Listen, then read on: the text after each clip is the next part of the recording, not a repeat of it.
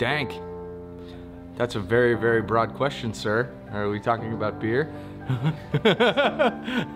So if you're going by like Webster's definition, which is like a cold, moist place or something like that, then yeah, obviously Dank doesn't sound very appealing.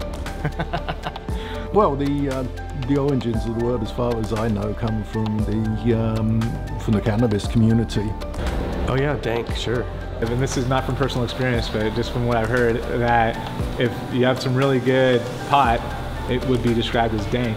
There's a slang term, dank, as in meaning good, and then there's danky as a profile.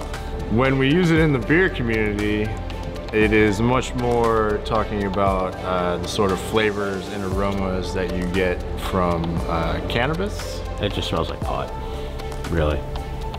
My interpretation of the word. We can kind of target certain varieties of hops that make the beer kind of dank. You know, it smells like a glass of marijuana or something. That word is affectionately used for very strong, sticky, powerful smelling marijuana. So I think it was probably just a natural crossover that a beer that's heavily hopped could be described as dank. Hops and cannabis are cousins, so there are a lot of similarities in the flavors between the two. They share most of the same terpenes and a lot of the same oils.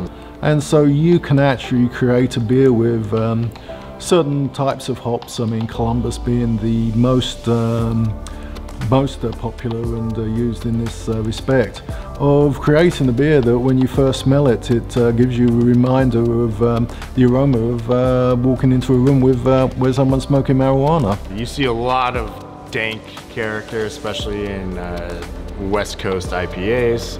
If you think about like mango, it's kind of got a little bit of like a turpentine aroma that is, you know, kind of dank. So, you know, I think the word is descriptive in a way that might put some people off, but if you know what you're talking about, it's usually good.